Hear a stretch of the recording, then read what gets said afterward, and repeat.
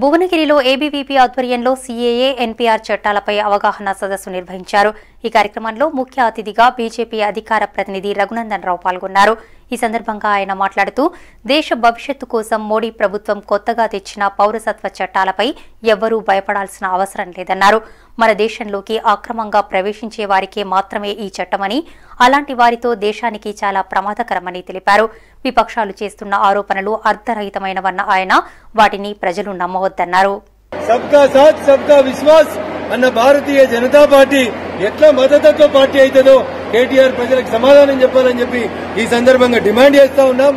ఎన్నికల కోసం, ఓట్ల కోసం అసదుద్దీన్కి తోక పార్టీగా మీరు మారొద్దని టీఆర్ఎస్ నాయకులకు ఈ సందర్భంగా విజ్ఞప్తి చేస్తా ఉన్నాం.